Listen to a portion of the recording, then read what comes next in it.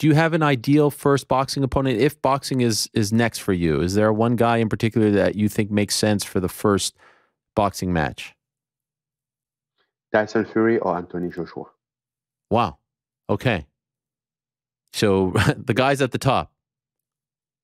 Yeah. Have you talked to Eddie Hearn, who's Anthony Joshua's promoter? Not yet. Okay. I remember it's been I know. been 2 days. I know, but he's a bulldog. I remember one time he tried to do a press conference, I think with you and Dillian White, and then they had to cancel it, right? Didn't he try to do that in the beginning of the pandemic? He was an interview. Yes. I don't know how it turned out to be a press conference, right? But I did an interview. Right. Yes, but we didn't follow up about that. What about Deontay? It was just the interview. Sorry, what about Deontay Wilder? That seems to be a name that is thrown out a lot. Is he of interest to you? You didn't mention him.